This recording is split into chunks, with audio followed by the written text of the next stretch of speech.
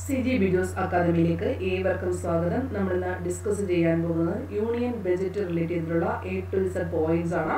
ഒരു lengthy video ആയിരിക്കും. കാര്യം ഈ പറഞ്ഞിരിക്കുന്ന ചോദ്യത്തിനകത്ത് 4 പോയിന്റ്സ് വന്നിട്ടുണ്ട്. അപ്പോൾ ഇത് അറിയാവുന്നവർക്ക് മാത്രമേ ഇത് നമുക്ക് ചെയ്യാൻ പറ്റത്തുള്ളൂ. കാര്യങ്ങൾ അറിയാത്തത് കൊണ്ട് നമുക്ക് ഈ ഒരു ചോദ്യങ്ങൾ സ്കിപ്പ് ചെയ്യേണ്ടി വരും. വളരെ ഡീപ്പ് ലെവലിൽ ചോദിച്ചിരിക്കുന്ന ഒരു ചോദ്യമാണ് ഇതെന്ന് പറയുന്നത്. നോക്കാം. ഇന്ത്യയുടെ സാമ്പത്തിക വളർച്ച 9.2% ആയിട്ട് കണക്കാക്കുന്നു.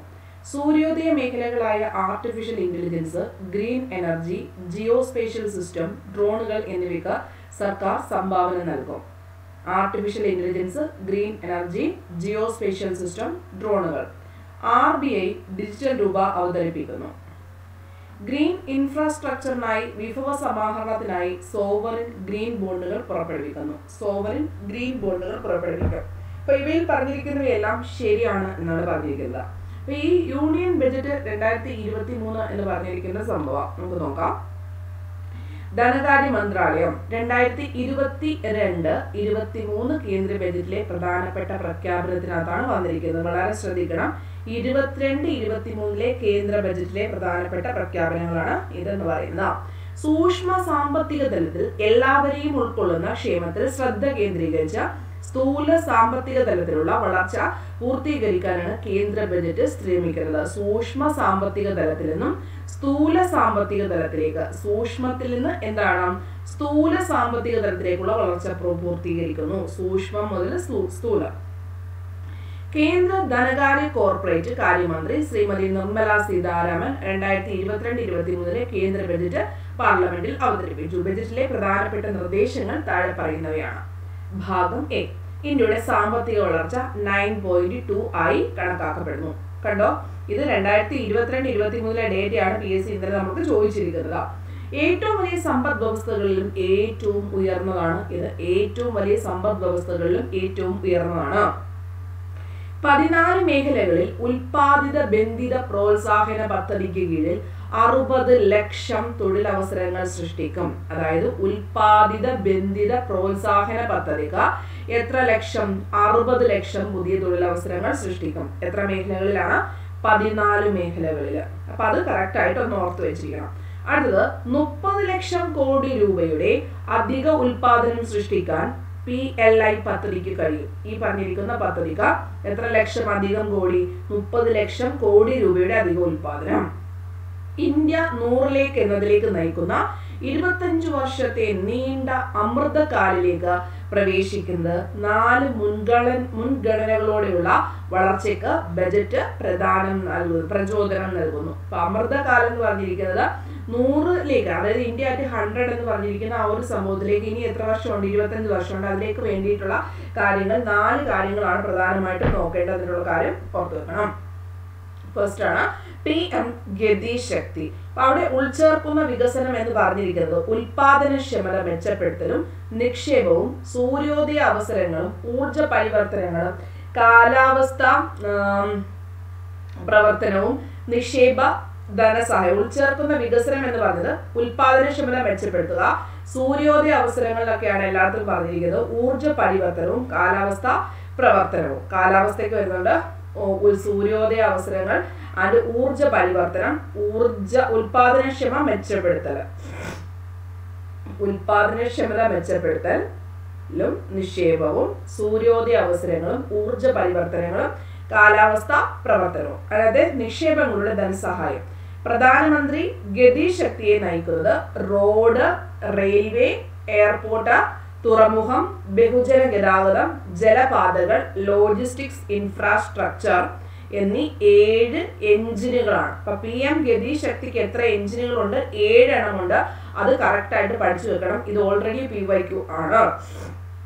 റോഡ്, റെയിൽവേ, എയർപോർട്ട്, തുറമുഖം, ബഹുജന ഗതാഗതം, ജലപാതകൾ, ലോജിസ്റ്റിക് ഇൻഫ്രാസ്ട്രക്ചർ എന്നീ 7 എഞ്ചിനുകളാണ്.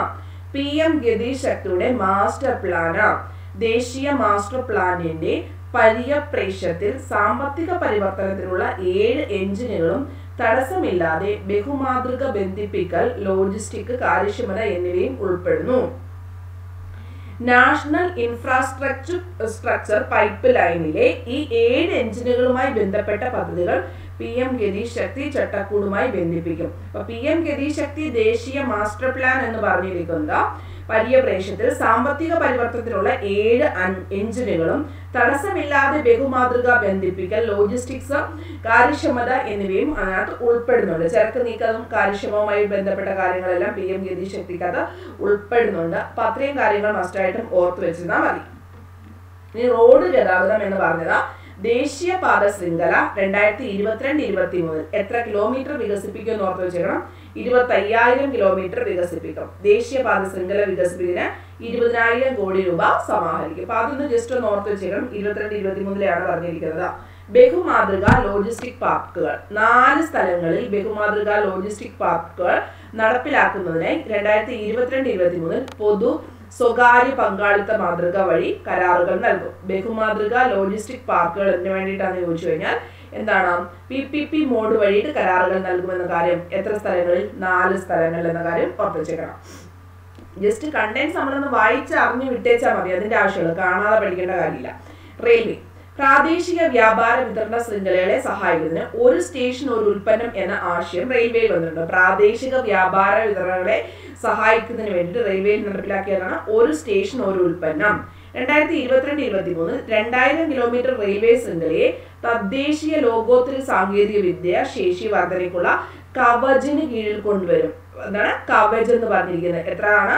2000 കിലോമീറ്റർ റെയിൽവേ ശൃംഖലയെ കവചിന് കീഴിൽ കൊണ്ടുവരുന്നുണ്ട്. അടുത്ത 3 വർഷത്തിനുള്ളിൽ 400 പുതിയ തലമുറ വന്ദേ ഭാരത് ട്രെയിനുകൾ നിർമ്മിക്കും. എത്രയാണ്? 400 പുതിയ വന്ദേ ഭാരത് ട്രെയിനുകൾ നിർമ്മിക്കും.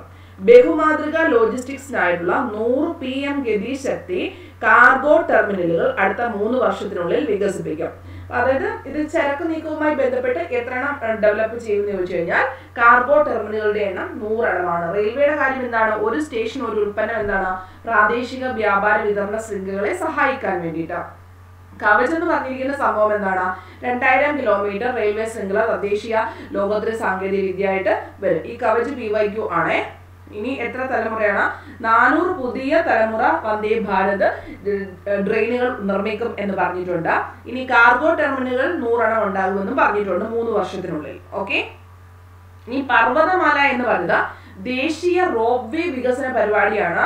പർവ്വതമാല ഏത് മാതൃകയിൽ തന്നെയാണ്? നമ്മൾ ഈ PPP മാതൃകയിൽ തന്നെ ഏറ്റെടുക്കും. 60 കിലോമീറ്റർ ദൈർഘ്യമുള്ള 8 റോപ്പ് വേ പദ്ധതികൾക്കായിട്ട് കരാറുകൾ നൽകും. അപ്പൊ പർവ്വതമാല പദ്ധതി പ്രകാരം എത്രയാണ്? 8 റോപ്പ് വേ പദ്ധതികൾക്കായിട്ട് എത്ര കിലോമീറ്റർ എന്ന് ചെയ്യണം? 60 കിലോമീറ്റർ ആണ്. ഇത് ലെങ്തി വീഡിയോ ആണ്. നിങ്ങൾ 2-3 പ്രാവശ്യം കണ്ടാലും കുഴപ്പമില്ല.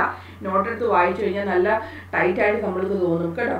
60 കിലോമീറ്റർ ദൈർഘ്യമുള്ള 8 റോപ്പ് വേ പദ്ധതികൾ ഇതിനായിട്ട് കരാറുകൾ നൽകും. ഇനി കൃഷിയുമായി ബന്ധപ്പെട്ടാണ് നമുക്ക് പരീക്ഷയ്ക്കകത്തിപ്പം വന്നിട്ടുണ്ടായിരുന്നത് ഡ്രോണുകൾ എന്നൊക്കെ പറഞ്ഞിട്ടുള്ള കാര്യം അല്ലേ. ഗോതമ്പും നെല്ലും സംഭരിക്കുന്നതിന് 1.63 കോടി കർഷകർക്ക് 2.37 ലക്ഷം കോടി രൂപ നേരിട്ട് നൽകി. ഗോതമ്പും നെല്ലും സംഭരിച്ചതിന് 1.63 കോടി കർഷകർക്ക് 2.37 ലക്ഷം കോടി രൂപ നൽകി. എത്ര കർഷകർക്കാണ്? 1.63 കർഷകർക്ക് 2.37 കോടി രൂപ നേരിട്ട് നൽകി. രാജ്യത്തുടനീളം രാസവസ്തുരഹിത പ്രകൃതി കൃഷി പ്രോത്സാഹിപ്പിക്കും. പ്രാഥമിക ശ്രദ്ധ ഗംഗാ നദിയുടെ 5 കിലോമീറ്റർ വീതിയുള്ള ഇടനാഴികളിലെ കർഷകരുടെ ഭൂമിയിൽ. അപ്പൊ അതിനകത്ത് പ്രാഥമിക ശ്രദ്ധ ആർക്കാണ്? ഗംഗാ നദിയുടെ 5 കിലോമീറ്റർ വീതിയുള്ള ഇടനാഴികളിലെ കർഷകരുടെ ഭൂമിയിലാണ് ഈ രാസവസ്തുരഹിതമായിട്ടുള്ള പ്രകൃതി കൃഷി പ്രോത്സാഹിപ്പിക്കുന്നത്. ഇനി കൃഷിക്കും ഗ്രാമീണ സംരംഭങ്ങൾക്കുമായുള്ള സ്റ്റാർട്ടപ്പുകൾക്ക് ധനസഹായം നൽകുന്നതിന് സംയോജിത മൂലധനത്തോടു കൂടിയ ഫണ്ട് ആര് നൽകും? നബാർഡ് സുഗമമാക്കും എന്ന കാര്യം ഓർമ്മിക്കുക. കൃഷിക്കും ഗ്രാമീണ സംരംഭങ്ങൾക്കുമായുള്ള സ്റ്റാർട്ടപ്പുകൾക്ക് ധനസഹായം നൽകുന്നതിന് സംയോജിത മൂലധനത്തോടു കൂടിയ ഫണ്ട് നബാർഡ് സുഗമമാക്കും. വിളകളുടെ വിലയിരുത്തൽ, ഭൂരേഖകളുടെ ഡിജിറ്റൽ വൽക്കരണം, കീടനാശിനികളും പോഷകങ്ങളും തളിക്കൽ എന്നിവയ്ക്ക് കിസാൻ ഡ്രോണുകൾ. എന്താണ്? കിസാൻ ഡ്രോണുകൾ. അപ്പൊ കൃഷിക്കാർക്ക് വേണ്ടിയിട്ട് എന്ത് ചെയ്യുന്നുണ്ട്? നബാർഡ് പദ്ധതികളൊക്കെ നൽകി സ്റ്റാർട്ടപ്പ് ഒക്കെ നൽകാൻ വേണ്ടിയിട്ടൊക്കെ മൂലധനമൊക്കെ സുഗമമാക്കുമെന്നാണ് പറഞ്ഞിരിക്കുന്നത്. ഇനി കിസാൻ ഡ്രോണുകൾ ഉണ്ട്. വിളകളുടെ വിലയിരുത്തൽ, ഭൂരേഖകളുടെ ഡിജിറ്റൽ വൽക്കരണം, കീടനാശിനികളും പോഷകങ്ങൾ തളിക്കൽ എന്നിവയ്ക്കായിട്ട് കിസാൻ ഡ്രോണുകൾ. ഭൂരേഖകളുടെ ഡിജിറ്റൽ വൽക്കരണം, വിളകളുടെ വിലയിരുത്തൽ, കീടനാശിനികളും പോഷകങ്ങളും എന്നിവയ്ക്കായിട്ട് കിസാൻ ഡ്രോണുകൾ. ഇനി അടുത്തത് പരീക്ഷയ്ക്ക് വന്നിട്ടില്ല. കെൻ ബെത്വ പദ്ധതി എന്ന് പറഞ്ഞിരിക്കുന്നത് 1400 കോടിയുടെ അടങ്കൽ തുകയാണ് വരുന്നത്. കർഷകരുടെ 9.08 ലക്ഷം ഹെക്ടർ ഭൂമിയില എന്ത് ചെയ്യുന്നു? ജലസേചന സൗകര്യം. അത് മസ്റ്റായിട്ട് പഠിക്കണം. 1400 കോടി രൂപ അടങ്കല. അതിന്റെ എത്ര ഹെക്ടർ ഭൂമിയാണ്? 9.08 ലക്ഷം ഹെക്ടർ ഭൂമിയിലാണ് ആ ഒരു സംഭവങ്ങൾ വരുന്നത് എന്ന കാര്യം ഓർത്ത് വെച്ചേക്കണം. 9.08 ലക്ഷം ഹെക്ടർ ഭൂമിയിൽ ജലസേചന സൗകര്യങ്ങൾക്ക് വേണ്ടിയിട്ടുള്ള പദ്ധതിയാണ് കെൻ ബെത്വ പദ്ധതി. ഇനി അടുത്ത് നോക്കാം.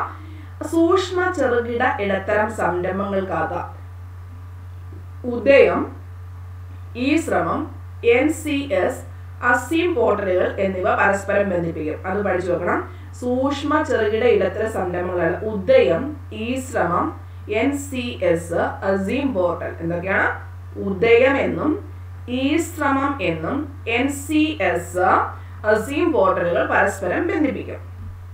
അടിയന്തര വായ്പാ ഉറപ്പ് പദ്ധതി എമർജൻസി ക്രെഡിറ്റ് ലിങ്ക് ഗ്യാരണ്ടി സ്കീമിന് കീഴിൽ 130 ലക്ഷം അതായത് ഈ സൂക്ഷ്മ ചെറുകിട ഇടത്തരകൾക്ക് അധിക വായ്പ നൽകി 2023 മാർച്ച് വരെ നീട്ടും എന്നാണ് പറഞ്ഞിരിക്കുന്നത്. അതായത് emergency credit link guarantee scheme പദ്ധതി നീട്ടുന്ന കാര്യമാണ് പറഞ്ഞിരിക്കുന്നത്. എത്ര ലക്ഷം എന്ന് ഓർത്തിച്ചുക? 130 ലക്ഷം അധിക വായ്പ നൽകി എന്നിട്ടുള്ള കാര്യം ഓർത്തിച്ചുക. ഇനി അതിന് കീഴിലുള്ള ഗ്യാരണ്ടി പരിധി 50,000 കോടി രൂപ വർദ്ധിപ്പിച്ച് മൊത്തം പരിധി 5 ലക്ഷം കോടി രൂപയാക്കും. ഈ ഒരു ചോദ്യം എവിടെ വന്നതായിട്ട് ഓർമ്മയുണ്ടല്ലോ. 50,000 കോടി രൂപ കൂടി വർദ്ധിപ്പിച്ച് മൊത്തം പരിധി 5 ലക്ഷം കോടി ആക്കും. Micro and small enterprise credit guarantee ട്രസ്റ്റിന് കീഴിൽ സൂക്ഷ്മ ചെറുകിട സംരംഭകർക്ക് 2 ലക്ഷം കോടി രൂപ അധിക വായ്പ. 6,000 കോടി രൂപ അടങ്കലുള്ള സൂക്ഷ്മ ചെറുകിട ഇടത്തരം സംരംഭങ്ങൾക്ക് വർദ്ധിപ്പിക്കുകയും ത്വരിതപ്പെടുത്തുകയും ചെയ്യുന്ന പരിപാടി ആരംഭിക്കും. ഇത് പറ്റുന്നെങ്കിൽ പഠിച്ചാൽ മതി. ഇച്ചിരി നല്ല ടൈറ്റ് കണ്ടന്റ് ആണ്. വേണമെങ്കിൽ ഒന്ന് സ്കിപ്പ് ചെയ്യാവുന്നതാണ്. ഓക്കെ. അടുത്തത് നൈപുണ്യ വികസനം. ഓൺലൈൻ പരിശീലനത്തിലൂടെ പൗരന്മാരിൽ വൈദഗ്ധ്യമുള്ളവർ പുനർനൈപുണ്യവൽക്കരണം അല്ലെങ്കിൽ നൈപുണ്യം ഉയർത്തൽ എന്നിവയ്ക്കായി നൈപുണ്യത്തിനും ഉപജീവനത്തിനും വേണ്ടിയുള്ള ഡിജിറ്റൽ പരിസ്ഥിതി അല്ലെങ്കിൽ ദേശ് സ്റ്റാക്ക് ഇ പോർട്ടൽ ആരംഭിക്കും. എന്താണ്? ദേശ് സ്റ്റാക്ക് ഇ പോർട്ടൽ ആരംഭിക്കും. Drone Shakti സൗകര്യമൊരുക്കുന്നതിനും drone as A സേവനത്തിനും സ്റ്റാർട്ടപ്പുകളും പ്രോത്സാഹിപ്പിക്കും. നൈപുണ്യ വികസനം. ഓൺലൈൻ പരിശീലനത്തിലൂടെ പൗരന്മാരെ വൈദഗ്ധ്യമുള്ളവർ പുനർനൈപുണ്യവൽക്കരണം അല്ലെങ്കിൽ നൈപുണ്യം ഉയർത്തൽ എന്നിവയ്ക്കായി നൈപുണ്യത്തിനും ഉപജീവനത്തിനും വേണ്ടിയുള്ള ഡിജിറ്റൽ പരിസ്ഥിതി ആരംഭിക്കും. വിദ്യാഭ്യാസം. PME വിദ്യയുടെ ഓരോ TV ചാനൽ പരിപാടി 200 TV ചാനലുകളിലേക്ക് വ്യാപിപ്പിക്കും. ഈ വിദ്യയുടെ ഒരു TV ചാനൽ പരിപാടി എത്രയിലേക്ക് വ്യാപിക്കും? 200 TV ചാനലിലേക്ക് വ്യാപിക്കും. വിമർശനാത്മക ചിന്താശേഷിയും അനുകരണീയമായ പഠന അന്തരീക്ഷവും പ്രോത്സാഹിപ്പിക്കുന്നതിനായി വെർച്വൽ ലാബുകളും നൈപുണ്യ ലാബുകളും സജ്ജീകരിക്കും. ഇതൊക്കെ ചോദിക്കുമ്പോൾ യെസ് ആണോ നോ ആണെന്ന് പറയാൻ വേണ്ടി മാത്രം നമുക്ക് അറിവ് മതി. മനസ്സിലായോ? ഡിജിറ്റൽ അധ്യാപകർ വഴി നൽകുന്നതിനായി ഉയർന്ന ഗുണനിലവാരമുള്ള ഈ ഉള്ളടക്കം വികസിപ്പിക്കാം. വ്യക്തിഗത പഠന അനുഭവത്തോടൊപ്പം ലോകോത്തര നിലവാരമുള്ള സാർവത്രിക വിദ്യാഭ്യാസത്തിലുള്ള ഡിജിറ്റൽ സർവകലാശാല സ്ഥാപിക്കുമെന്ന് പറഞ്ഞിട്ടുണ്ടോ? ഉണ്ട്. TV ചാനൽ എത്ര TV ചാനലുകൾ വ്യാപിക്കും? 200 TV ചാനൽ വ്യാപിപ്പിക്കും. അതുപോലെ തന്നെ ഈ ഉള്ളടക്കം വ്യാപിക്കും. ഡിജിറ്റൽ സർവകലാശാല സ്ഥാപിക്കും. അത്രയും കാര്യം ഓർക്കണം. ഇനി ആരോഗ്യം. നാഷണൽ ഡിജിറ്റൽ ഹെൽത്ത് ഇക്കോസിസ്റ്റത്തിന് ദേശീയ ഡിജിറ്റൽ ആരോഗ്യ പരിസ്ഥിതി വേണ്ടിയുള്ള ഒരു തുറന്ന പ്ലാറ്റ്ഫോം ആരംഭിക്കും. ആരോഗ്യ മേഖലകളിലെ നാഷണൽ ഡിജിറ്റൽ ഹെൽത്ത് ഇക്കോസിസ്റ്റത്തിന് ഗുണമേന്മയുള്ള മാനസിക ആരോഗ്യ കൗൺസിലിംഗിനും പരിചരണ സേവനങ്ങൾക്കുമായി national tele mental health programme ആരംഭിക്കും. മാനസിക ആരോഗ്യത്തിന് വേണ്ടിയിട്ട് ടെലി മെന്റൽ ഹെൽത്ത് പ്രോഗ്രാം. ഇനി 23 ടെലി മെന്റൽ ഹെൽത്ത് സെന്ററുകളുടെ ഒരു ശൃംഖല സ്ഥാപിക്കും. എത്രയാണ്? 23. നിംഹാൻസ് ആയിരിക്കും nodal centre. NIMHANS international institute of information technology സാങ്കേതിക പിന്തുണ നൽകും. International institute of information technology ആയിരിക്കും സാങ്കേതികമായിട്ടുള്ള പിന്തുണ നൽകുന്നത്. നിംഹാൻസ് ആയിരിക്കും നോഡൽ സെന്റർ.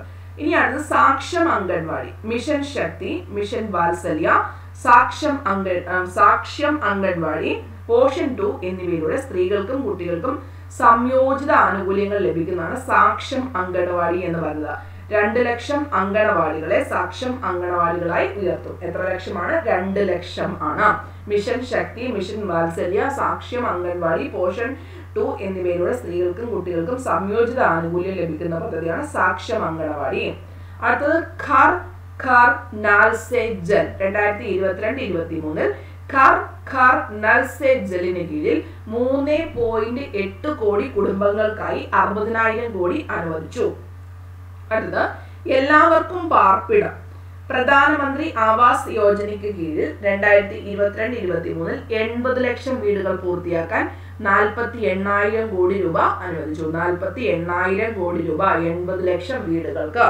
വടക്ക് കിഴക്കൻ മേഖലകളിലുള്ള പ്രധാനമന്ത്രിയുടെ വികസന മുൻകൈ വടക്ക് കിഴക്കൻ മേഖലയിലെ പശ്ചാത്തല സൗകര്യ വികസനത്തിനും സാമൂഹിക വികസന പദ്ധതികൾക്കും ധനസഹായം നൽകുന്നതിനായി PM ഡിവൈൻ എന്ന പുതിയ പദ്ധതിക്ക് തുടക്കം കുറിച്ചു. PM ഡിവൈന് വടക്ക് കിഴക്കൻ മേഖലകളുമായി ബന്ധപ്പെട്ട പദ്ധതിക്ക് കീഴിൽ യുവാക്കൾക്കും സ്ത്രീകൾക്കും ഉപജീവന പ്രവർത്തനങ്ങൾ സാധ്യമാകുന്നതിന് എത്ര കോടി രൂപ പ്രാരംഭ വിഹിതം? 1,500 കോടി രൂപ നീക്കിവെച്ചു. അടുത്തത് ഊർജ്ജസ്വല ഗ്രാമീണ പദ്ധതി, വൈബ്രന്റ് വില്ലേജസ് പ്രോഗ്രാം. ചിതറിക്കിടക്കുന്ന ജനസംഖ്യയും പരിമിതമായ ബന്ധിപ്പിക്കലും പശ്ചാത്തല സൗകര്യങ്ങളുമുള്ള അതിർത്തി ഗ്രാമങ്ങളിലെ വികസനത്തിന് വേണ്ടിയുള്ള വൈബ്രന്റ് വില്ലേജസ് പ്രോഗ്രാം. എന്താണ്? അതായത് നമ്മൾക്ക് അവിടെയും ഇവിടെയൊക്കെ ആയിരിക്കും ജനങ്ങൾ പാർക്കുന്നത്. ചിതറിക്കിടക്കുന്ന ജനസംഖ്യയും പരിമിതമായ ബന്ധിപ്പിക്കലും, അവർ തമ്മിലുള്ള കണക്ഷൻസ് ഒക്കെ കുറവായിരിക്കും. പശ്ചാത്തല സൗകര്യങ്ങളുമുള്ള അതിർത്തി ഗ്രാമങ്ങളിലെ വികസനത്തിന് വേണ്ടിയുള്ള ഒരു ഊർജ്ജസ്വല ഗ്രാമീണ പദ്ധതി. ഇനി ബാങ്കിങ്. 1.5 ലക്ഷം പോസ്റ്റ് ഓഫീസുകളിൽ 100% കോർ ബാങ്കിങ് സംവിധാനം നിലവിൽ വരും. 1.5 ലക്ഷം പോസ്റ്റ് ഓഫീസുകളിൽ 100% കോർ ബാങ്കിങ് സംവിധാനം നിലവിൽ വരും. ഷെഡ്യൂൾഡ് വാണിജ്യ ബാങ്കുകൾ 75 ജില്ലകളിൽ 75 ഡിജിറ്റൽ ബാങ്ക് യൂണിറ്റുകൾ സ്ഥാപിക്കും. ഷെഡ്യൂൾഡ് വാണിജ്യ ബാങ്കുകൾ എത്ര ജില്ലകളിൽ എന്ന് ചോദിക്കാം? 75 ജില്ലകളിൽ 75 digital banking. E passport, embedded ചിപ്പും ഭാവി സാങ്കേതിക വിദ്യയും ഉള്ള ഇ പാസ്പോർട്ടുകൾ പുറത്തിറക്കും. നഗരാസൂത്രണം, കെട്ടിട നിർമ്മാണ ബൈലോകൾ, നഗരാസൂത്രണ പദ്ധതികൾ, ട്രാൻസിറ്റ് ഓറിയന്റഡ് ഡെവലപ്മെന്റ് എന്നിവയിലെ ആധുനികവൽക്കരണം നടപ്പാക്കും. നഗരപ്രദേശങ്ങളിൽ വലിയ തോതിൽ ചാർജിംഗ് സ്റ്റേഷനുകൾ സ്ഥാപിക്കുന്നതിന് ബാറ്ററി സ്വാപ്പിംഗ് നയം കൊണ്ടുവരും. അതെല്ലാം ഒന്ന് ഓർത്തേച്ചാൽ മതി. ബാറ്ററി സ്വാപ്പിംഗ് നയം. ലാൻഡ് റെക്കോർഡ്സ് മാനേജ്മെന്റ്, ഭൂരേഖകളുടെ IT അധിഷ്ഠിത പാലനത്തിനായി തനത് land parcel identification number. Land record മാനേജ്മെന്റിന് വേണ്ടിയിട്ട് land parcel identification number. IT അധിഷ്ഠിത പരിപാലനത്തിനായി land parcel identification number. ത്വരിതപ്പെടുത്തിയ corporate exit, കമ്പനികളുടെ വേഗത്തിലുള്ള സമാപനത്തിനായി winding up. Centre for processing accelerated corporate exit CPACE സ്ഥാപിക്കും. Corporate എക്സിറ്റുമായി ബന്ധപ്പെട്ട് CPACE, centre for processing accelerated corporate exit. കമ്പനികളുടെ വേഗത്തിലുള്ള സമാപനത്തിനായി centre for processing എന്ത് സ്ഥാപിക്കും? CPACE എന്ന് ഓർമ്മിച്ചാൽ CPACE. AVGC promotion task force ഈ മേഖലകളിലെ സാധ്യതകൾ തിരിച്ചറിയുന്നതിനായി സജ്ജീകരിക്കും. Animation, visual എഫക്റ്റുകൾ, gaming, comic promotion task force രൂപീകരിക്കും. ടെലികോം മേഖല 5Gക്ക് വേണ്ട ശക്തമായ ഒരു പരിസ്ഥിതി നിർമ്മിക്കുന്നതിന് ഉൽപാദന ബന്ധിത പ്രോത്സാഹനത്തിന്റെ ഭാഗമായ ഡിസൈൻ ലെഡ് മാനുഫാക്ചറിംഗ് രൂപരേഖ നയിക്കുന്ന ഉൽപാദന പദ്ധതി ആരംഭിക്കും. എന്താണ്? ഡിസൈൻ ലെഡ് മാനുഫാക്ചറിംഗ് പദ്ധതി. Design lead manufacturing. കയറ്റുമതി പ്രോത്സാഹനം. എന്റർപ്രൈസ് ആൻഡ് സർവീസ് ഹബ്ബുകളുടെ വികസനത്തിൽ പങ്കാളികളാകാൻ സംസ്ഥാനങ്ങളെ പ്രാപ്തമാക്കുന്നതിന് പ്രത്യേക സാമ്പത്തിക മേഖലാ നിയമത്തിന് പകരം പുതിയ നിയമനിർമ്മാണം നടത്തും. എന്റർപ്രൈസ് ആൻഡ് സർവീസ് ഹബ്ബുകളുടെ, അതായത് സംരംഭക സേവന കേന്ദ്രങ്ങളുടെ വികസനത്തിൽ പങ്കാളികളാകാൻ സംസ്ഥാനങ്ങളെ പ്രാപ്തമാക്കുന്നതിന് പ്രത്യേക സാമ്പത്തിക മേഖലാ നിയമത്തിന് പകരം പുതിയ നിയമനിർമ്മാണം നടത്തണം. പ്രതിരോധത്തിൽ ആത്മനിർഭരത. ആഭ്യന്തര വ്യവസായത്തിന്റെ മൂലധന സംഭരണത്തിന് ബജറ്റിൽ എത്ര ശതമാനം നീക്കിവെച്ചു? 68%. മൂലധന സംഭരണത്തിന് ആഭ്യന്തര വ്യവസായത്തിന് 2021-22 ഇത് എത്ര ആയിരുന്നു? 58%. ചിലപ്പോൾ നിങ്ങൾക്ക് ഒന്നുമേ മനസ്സിലാകില്ല, ഭയങ്കരമായിട്ട് ബോറടിക്കും. പക്ഷെ കേട്ടിരിക്കുക. അപ്പൊ കുറേ പ്രാവശ്യം നമ്മളിത് വർക്കൗട്ട് ചെയ്തെങ്കിൽ മാത്രമേ, ഒരു വർഷത്തെ കാര്യങ്ങളാണ് മൊത്തത്തിൽ ഇത് പറഞ്ഞു വെച്ചിരിക്കുന്നത് കേട്ടോ. ഞാൻ വിചാരിച്ച് മുറിച്ച് വീഡിയോ ഇട്ട് കഴിഞ്ഞാൽ പലർക്കും പാടായിട്ട് വരും. അതുകൊണ്ടാണ് ഞാൻ കണ്ടിന്യൂസ് ആയിട്ട് എടുത്തു പോകുന്നത്. ഓക്കെ, എന്നോട് ദേഷ്യമൊന്നും തോന്നല്ലേ. പ്രതിരോധ ഗവേഷണ വികസന ബജറ്റിന്റെ 25% വകയിരുത്തി വ്യവസായത്തിനും സ്റ്റാർട്ടപ്പുകൾക്കും അക്കാദമിക് മേഖലയ്ക്കും വേണ്ടി പ്രതിരോധ ഗവേഷണ വികസന പദ്ധതികൾ തുറക്കും. പരിശോധന സർട്ടിഫിക്കേഷൻ ആവശ്യകതകൾ നിറവേറ്റുന്നതിനായി സ്വതന്ത്ര നോഡൽ അംബ്രല്ല ബോഡി സജ്ജീകരിക്കും. ഓക്കെ, പ്രതിരോധ ഗവേഷണ വികസന ബജറ്റിന്റെ 25% വകയിരുത്തി വ്യവസായത്തിനും സ്റ്റാർട്ടപ്പുകൾക്കും അക്കാദമിക മേഖലകൾക്കും വേണ്ടി പ്രതിരോധ ഗവേഷണ വികസന പദ്ധതികൾ തുറക്കും. പരിശോധന സർട്ടിഫിക്കേഷൻ ആവശ്യകതകൾ നിറവേറ്റുന്നതിനായി സ്വതന്ത്ര നോഡൽ അംബ്രല്ല ബോഡി സജ്ജീകരിക്കും. ഇനി സൂര്യോദയ അവസരങ്ങൾ, ഇതാണ് പരീക്ഷയ്ക്കകത്ത് വന്നത്. നിർമ്മിത ബുദ്ധി, ജിയോസ്പേഷ്യൽ സംവിധാനങ്ങളും ഡ്രോണുകളും അർദ്ധചാലകവും അതിന്റെ പരിസ്ഥിതിയും, ബഹിരാകാശ സമ്പദ് വ്യവസ്ഥ, ജീനോമിക്സ് ആൻഡ് ഫാർമസ്യൂട്ടിക്കൽസ്, ഹരിത ഊർജം, ശുദ്ധ ചലനാത്മക സംവിധാനം തുടങ്ങിയ സൂര്യോദയ അവസരങ്ങളിൽ ഗവേഷണ വികസനത്തിന് ഗവൺമെന്റിന്റെ സംഭാവനകൾ ലഭ്യമാക്കും. നിർമ്മിത ബുദ്ധി, ജിയോസ്പേഷ്യൽ സംവിധാനങ്ങൾ, ഡ്രോണുകൾ, അർദ്ധചാലകവും അതിന്റെ പരിസ്ഥിതിയും, ബഹിരാകാശ സമ്പദ് വ്യവസ്ഥ, ജീനോമിക്സ് ആൻഡ് ഫാർമസ്യൂട്ടിക്കൽസ്, ഹരിത ഊർജം, ശുദ്ധ ചലനാത്മക സംവിധാനം തുടങ്ങിയ കാര്യങ്ങൾ. ഊർജ സംക്രമണം 2030 കൂടിയിട്ട് 280 ജിഗാവാട്ട് സ്ഥാപിതമായ സൗരോർജം എന്ന ലക്ഷ്യത്തോടെ, അത് ഓർത്തു വെച്ചേക്കണേ. 2030 കൂടിയിട്ട് എത്ര ജിഗാവാട്ട്? 280 ജിഗാവാട്ട് എന്ന ലക്ഷ്യം കൈവരിക്കുന്നതിന് ഉയർന്ന കാര്യക്ഷമതയുള്ള സൗരോർജ മൊഡ്യൂളുകൾ നിർമ്മിക്കുന്നതിന് വേണ്ട ഉൽപാദന ബന്ധിത പ്രോത്സാഹനത്തിനായിട്ട് 19,500 കോടി രൂപയുടെ അധിക വിഹിതം. താപവൈദ്യുത നിലയങ്ങളിൽ 5 മുതൽ 7% വരെ ബയോമാസ് പെല്ലറ്റുകൾ സഹകരിച്ച് ജ്വലിപ്പിക്കും. ബയോമാസ് പെല്ലറ്റുകൾ സഹകരിച്ച് എത്ര ശതമാനം? 5 മുതൽ 7%. അതൊന്നും ഓർത്ത് വെച്ചേക്കണേ. ഞാൻ ഇമ്പോർട്ടൻ്റ് എന്ന് പറയുന്നത് മാർക്ക് ചെയ്യാം, അത് നിങ്ങൾ ഫസ്റ്റായിട്ട് പഠിക്കണം. ഈ താപവൈദ്യുത നിലയങ്ങളിൽ ബയോമാസ് പെല്ലറ്റുകൾ എത്ര ശതമാനം? 5 മുതൽ 7%. ഇനി ജിഗാവാട്ട് സ്ഥാപിതമായ സൗരോർജ്ജം എന്ന് പറഞ്ഞിരിക്കുന്നത് എന്താണ്? 2030 കൂടിയിട്ട് 280 ജിഗാവാട്ട്. അതും ഓർത്ത് വെച്ചേക്കണം, അതും ഇമ്പോർട്ടൻ്റ് ആണ്. ലാസ്റ്റ് ഞാൻ പറയാം ഏതൊക്കെ നിങ്ങൾ മസ്റ്റായിട്ട് ഓർത്തിരിക്കണം എന്നുള്ളത്. ഇനി പ്രതിവർഷം 38 metric ton carbon dye oxide ലാഭിക്കുന്നു. കർഷകർക്ക് അധിക വരുമാനവും പ്രദേശവാസികൾക്ക് തൊഴിലവസരങ്ങളും. കൃഷിയിടങ്ങളിൽ വൈക്കോൽ കത്തിക്കുന്നത് ഒഴിവാക്കൽ സഹായിക്കുക. കൽക്കരി വാതകവൽക്കരണത്തിനും വ്യവസായത്തിനും വേണ്ടി കൽക്കരിയെ രാസവസ്തുക്കളാക്കി മാറ്റുന്നതിന് 4 പൈലറ്റ് പദ്ധതികൾ ആരംഭിക്കുക. കാർഷിക വനവൽക്കരണം ഏറ്റെടുക്കാൻ ആഗ്രഹിക്കുന്ന പട്ടികജാതി പട്ടികവർഗത്തിൽപ്പെട്ട കർഷകർക്ക് സാമ്പത്തിക സഹായം. ഒന്നുകൂടെ വായിക്കാം. 38 metric ton carbon dye oxide ലാഭിക്കുന്നു.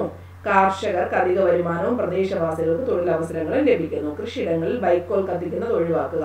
കൽക്കരി വാതകവൽക്കരണത്തിനും വ്യവസായങ്ങൾക്കും വേണ്ടി കൽക്കരിയെ രാസവസ്തുക്കളാക്കി മാറ്റുന്നതിന് 4 പൈലറ്റ് പദ്ധതികൾ ആരംഭിക്കുന്നു. കാർഷിക വനവൽക്കരണം ഏറ്റെടുക്കാൻ ആഗ്രഹിക്കുന്ന പട്ടികജാതി പട്ടികവർഗം. അതൊക്കെ ഒന്ന് ഓർത്തിച്ചാൽ മതി, വലിയ പ്രശ്നം ഇല്ലാത്തതാണ്. ഇനി പൊതുമൂലധന നിക്ഷേപം. ഇനി 2022-23 സ്വകാര്യ നിക്ഷേപ ചോദനത്തിനായി പൊതുനിക്ഷേപം തുടരും. മൂലധന ചെലവിന്റെ അടങ്കൽ 35.4% കുത്തനെ ഉയർന്ന് 2022-23 7.5 ലക്ഷം കോടി രൂപയിൽ നിന്ന് നടപ്പു വർഷം 5.5 ലക്ഷം കോടി. എന്താണ് 2022-23 ചെലവ് GDP മൊത്തം, അതായത് ഇത് പഠിച്ചു നോക്കണേ, ഇത് പഠിക്കണം, ഇത് നമുക്ക് പറയാനുള്ള ചെലവ് GDP ആണ് 2.9%. ചെലവ് GDP എത്ര ആയിരിക്കും? 2.9% ആയിരിക്കും. കേന്ദ്ര ഗവൺമെന്റ് ഫലപ്രദമായ മൂലധന ചെലവ് 2022-23 എത്രയാണ് 10.68 ലക്ഷം കോടിയായി കണക്കാക്കിയിരുന്നു.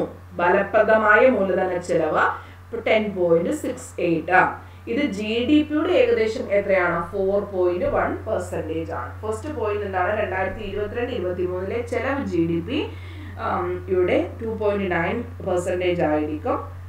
ചെലവ് 10.68 ലക്ഷം കോടിയായിട്ട് പറ്റുന്നെങ്കിൽ ഇത് പഠിക്കും കേട്ടോ.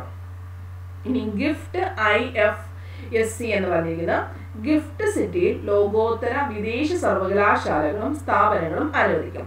അന്താരാഷ്ട്ര നിയമപ്രകാരമുള്ള തർക്കങ്ങൾ സമയബന്ധിതമായി തീർപ്പാക്കുന്നതിനായി ഒരു ഇന്റർനാഷണൽ ആർബിട്രേഷൻ സെന്റർ സ്ഥാപിക്കും. അന്താരാഷ്ട്ര നിയമപ്രകാരമുള്ള തർക്കങ്ങൾ സമയബന്ധിതമായി തീർപ്പാക്കുന്നതിനായി ഒരു ഇന്റർനാഷണൽ ആർബിട്രേഷൻ സെന്റർ സ്ഥാപിക്കും. വിഭവ സമാഹരണം ഡേറ്റാ സെന്ററുകൾക്കും ഊർജ സംഭരണ സംവിധാനങ്ങൾക്കും പശ്ചാത്തല സൗകര്യ പദവി നൽകും. കഴിഞ്ഞ വർഷം നിക്ഷേപിച്ച 5.5 ലക്ഷം കോടിയിലേറെയുള്ള വെഞ്ചർ ക്യാപിറ്റലും പ്രൈവറ്റ് ഇക്വിറ്റി ഇൻവെസ്റ്റ്മെന്റും ഏറ്റവും വലിയ സ്റ്റാർട്ടപ്പ് സംവിധാനത്തിനും വളർച്ചാ പരിസ്ഥിതിക്കും സൗകര്യം ഒരുക്കി. ഈ നിക്ഷേപം വർദ്ധിപ്പിക്കാൻ സഹായിക്കുന്ന നടപടികൾ സ്വീകരിക്കും. ഡേറ്റാ സെന്ററുകൾക്കും ഊർജ സംഭരണ സംവിധാനങ്ങൾക്കും പശ്ചാത്തല സൗകര്യ പദവി നൽകും. കഴിഞ്ഞ വർഷം നിക്ഷേപിച്ച 5.5 ലക്ഷം കോടിയിലേറെ വെഞ്ചർ ക്യാപിറ്റലും പ്രൈവറ്റ് ഇക്വിറ്റി ഇൻവെസ്റ്റ്മെന്റും ഏറ്റവും വലിയ സ്റ്റാർട്ടപ്പ് സംവിധാനത്തിനും സ്വീകരിക്കും. സൂര്യോദയ മേഖലകൾക്ക് കൂട്ടിയോജിപ്പിച്ച ഫണ്ടുകൾ പ്രോത്സാഹിപ്പിക്കും. ഹരിത പശ്ചാത്തലത്തിന് വേണ്ട വിഭവ സമാഹരണത്തിനായി സോവറിൻ ഹരിത ബോണ്ടുകൾ, അത് നമുക്ക് പരീക്ഷയ്ക്ക് വന്നല്ലോ, സോവറിൻ ഹരിത ബോണ്ടുകൾ പ്രോത്സാഹിപ്പിക്കും. അതാണ് ജസ്റ്റ് ഇങ്ങനെ വായിച്ചു വിട്ടാൽ നമുക്ക് ചെയ്യാൻ പറ്റും. അടുത്ത പോയിന്റ് അതിനോട് ചേർന്നുള്ളത് reserve bank of India digital രൂപ അവതരിപ്പിക്കും. അതും അടുത്ത പോയിന്റ് ആയിട്ട് വന്നു. ഇനി സംസ്ഥാനങ്ങൾക്ക് വലിയ സാമ്പത്തിക ഇടം നൽകുന്നുണ്ടോ? ഉണ്ട്. മൂലധന നിക്ഷേപത്തിനായി സംസ്ഥാനങ്ങൾക്കുള്ള സാമ്പത്തിക സഹായത്തിനുള്ള പദ്ധതി വിഹിതം വിപുലീകരിച്ചു. ഈ വർഷത്തെ പരിഷ്കരിച്ച ബജറ്റ് എസ്റ്റിമേറ്റുകളിൽ 10,000 കോടി രൂപ 15,000 കോടി രൂപയാക്കി. 10,000 നിന്ന് 15,000 കോടി രൂപ ആക്കി എന്ന കാര്യം ഓർമ്മിക്കുക. സമ്പദ് വ്യവസ്ഥയിലെ മൊത്തത്തിലുള്ള നിക്ഷേപങ്ങളെ ഉത്തേജിപ്പിക്കുന്ന സംസ്ഥാനങ്ങളെ സഹായിക്കാൻ വേണ്ടിയിട്ട് 2022-23 1 ലക്ഷം കോടി രൂപ അനുവദിക്കും. 50 വർഷത്തെ പലിശരഹിത വായ്പകൾ സാധാരണ കടമെടുക്കലുകളേക്കാൾ കൂടുതലായി. 2022-23 സംസ്ഥാനങ്ങൾക്ക് മൊത്തം ആഭ്യന്തര ഉൽപാദനത്തിന്റെ 4%, അത് ഓർത്ത് വെച്ചേക്കണം. ധനക്കമ്മി എത്രയാണ് സംസ്ഥാനങ്ങൾ റിലേറ്റ് ചെയ്ത് വരുന്നത്? ധനക്കമ്മി 4% അനുവദിക്കും. ഇതിൽ എത്ര പെർസെന്റ് ഊർജ്ജ മേഖലാ പരിഷ്കാരങ്ങളുമായി ബന്ധിപ്പിച്ചായിരിക്കും? 0.5% ഊർജ്ജ മേഖലാ പരിഷ്കാരങ്ങളുമായി ബന്ധിപ്പിച്ചതായിരിക്കും. ഒന്നുകൂടെ വായിക്കാം. സമ്പദ് വ്യവസ്ഥയിലെ മൊത്തത്തിലുള്ള നിക്ഷേപങ്ങളെ ഉത്തേജിപ്പിക്കുന്ന സംസ്ഥാനങ്ങളെ സഹായിക്കുന്നതിന് 2022-23 1 ലക്ഷം കോടി അനുവദിക്കും. 50 വർഷത്തെ എത്ര വർഷത്തെ പലിശരഹിതം എന്നൊക്കെ നമുക്ക് ചോദിക്കാം. 50 വർഷത്തെ പലിശരഹിത വായ്പകൾ സാധാരണ കടമെടുക്കലേക്കാൾ കൂടുതലായി. ഓക്കെ, ഇനി എത്ര ശതമാനമാണ് ധനക്കമ്മി സംസ്ഥാനങ്ങൾക്ക്? സംസ്ഥാന ആഭ്യന്തര ഉൽപാദനത്തിന് 4% ആണ്. എത്ര ശതമാനം ഊർജ്ജ മേഖല? 0.5%. ധനകാര്യ മാനേജ്മെന്റ് എന്നൊക്കെ പറഞ്ഞ് കുറെ കാര്യങ്ങൾ ഇവിടെ കൊടുത്തിട്ടുണ്ട്. ഇനി പ്രത്യക്ഷ നികുതികൾ എന്ന് പറഞ്ഞിട്ടൊക്കെ ഡീറ്റെയിൽഡ് ആയിട്ട് ഇങ്ങനെ കൊടുത്തിട്ടുണ്ട്. അപ്പൊ ഞാനിങ്ങനെ കൂടുതൽ വായിച്ച് നിങ്ങളെ ഇനി വേർപ്പിക്കുന്നില്ല. ഇത് നോക്കാം. ദേശീയ പെൻഷൻ പദ്ധതിയിലെ സംഭാവനയിൽ തുല്യത. സംസ്ഥാന ഗവൺമെന്റ് ജീവനക്കാരുടെ NPS അക്കൗണ്ടിലേക്കുള്ള തൊഴിലുടമകളുടെ സംഭാവന നികുതി കിഴിവ് പരിധി 10% നിന്ന് എത്ര ശതമാനമായിട്ട് ഉയർത്തി? 14% ഉയർത്തി. അത് ഓർത്ത് വെച്ചേക്കണം. സ്റ്റാർട്ടപ്പുകൾക്കുള്ള പ്രോത്സാഹനം. യോഗ്യതയുള്ള സ്റ്റാർട്ടപ്പുകൾക്ക് നികുതി ആനുകൂല്യം ലഭിക്കുന്നതിന് രൂപീകരണ കാലയളവ് 2023 മാർച്ച് 31 വരെ 1 വർഷം കൂടി നീട്ടി. നേരത്തെ രൂപീകരണ കാലയളവ് 2022 മാർച്ച് 31 വരെയായിരുന്നു. നികുതി ഇളവ്. വകുപ്പ് 115B(a)(b) പ്രകാരം നിർമ്മാണം അല്ലെങ്കിൽ ഉൽപാദനം ആരംഭിക്കാനുള്ള അവസാന തീയതി 1 വർഷത്തേക്ക് കൂടി നീട്ടി.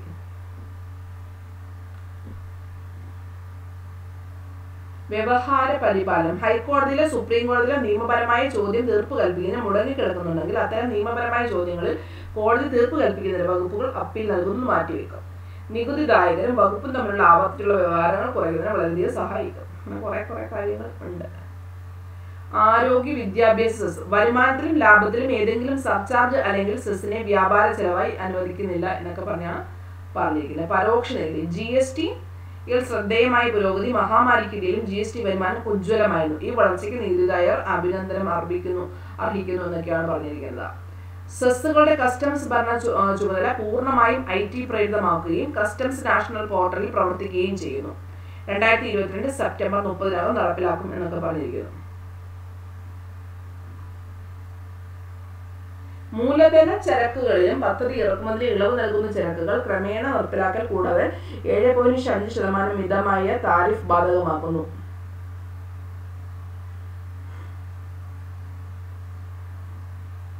രത്നങ്ങളുടെയും ആഭരണങ്ങളുടെയും മേഖലയ്ക്ക് ഉത്തേജനം നൽകുന്നതിനായി വെട്ടിമിനുക്കിയ വജ്രങ്ങളുടെയും രത്നങ്ങളുടെയും കസ്റ്റംസ് തീരുവ എത്ര ശതമാനം, അത് പഠിക്കണേ, എത്ര ശതമാനമായിട്ട് കുറച്ചു? 5% കുറച്ചു. കസ്റ്റംസ് തീരുവയാണ്. സാധാരണയായി വെട്ടിയ വജ്രത്തിലുള്ള കസ്റ്റംസ് തീരുവ ഒഴിവാക്കി. കട്ട് അൺകട്ട് എന്നൊക്കെ പറയത്തില്ലേ. E-commerce വഴിയുള്ള ആഭരണങ്ങളുടെ കയറ്റുമതി സുഗമമാക്കുന്നതിന് ഈ വർഷം ജൂണോട് കൂടിയിട്ട് ലളിതമായ നിയന്ത്രണ ചട്ടക്കൂട് നടപ്പിലാക്കും. വില കുറഞ്ഞ അനുകരണ ആഭരണം മുക്കുപണ്ടങ്ങൾ ഇറക്കുമതി തടയുന്നതിന് അനുകരണ ജ്വല്ലറി ഇറക്കുമതിയിൽ 1 കിലോയ്ക്ക് കുറഞ്ഞത് എത്ര രൂപ നൽകണം? 400 രൂപ കസ്റ്റംസ് ഡ്യൂട്ടി നൽകണം. രാസവസ്തുക്കൾ, methanol, acetic acid, petroleum ശുദ്ധീകരണത്തിനുള്ള heavy field സ്റ്റോക്കുകൾ തുടങ്ങിയ ചില നിർണായക വസ്തുക്കളുടെ കസ്റ്റംസ് തീരുവ കുറച്ചു. മതിയായ ഗാർഹിക ശേഷി നിലനിൽക്കുന്ന സോഡിയം സയനൈഡ് തീരുവ ഉയർത്തും. ഇത് ആഭ്യന്തര മൂല്യവർധന വർദ്ധിപ്പിക്കാൻ സഹായിക്കും. കുടകളുടെ കസ്റ്റംസ് തീരുവ എത്ര ശതമാനമായിട്ട് ഉയർത്തി? 20% ആയിട്ട് ഉയർത്തി. എത്രയാണ്? 20%. കുടകളുടെ ഭാഗങ്ങൾക്കുള്ള ഇളവ് പിൻവലിച്ചു. കുടകളുടെ കസ്റ്റംസ് തീരുവ 20%. ഇന്ത്യയിൽ ഉൽപ്പാദിപ്പിക്കുന്ന കാർഷിക മേഖലയ്ക്കുള്ള ഉപകരണങ്ങൾക്കും സാമഗ്രികൾക്കും ഇളവ് യുക്തിസഹമാക്കുന്നു.